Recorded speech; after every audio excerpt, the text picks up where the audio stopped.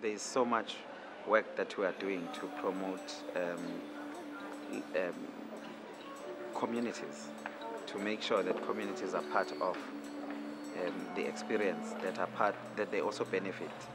So in the major capital investments that are taking place, communities and small businesses, they have a stake in those developments.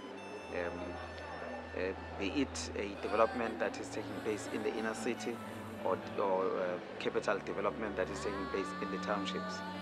The new trend now, which is also supported by our charter in the municipality, is to make sure that communities and local businesses have a stake in that development. When it comes to tourism, the more numbers are coming in and the more connection between communities from places that are underdeveloped and the developed parts of the city, that connection provides a new experience to a visitor that has been here or new visitors that will be coming to the city.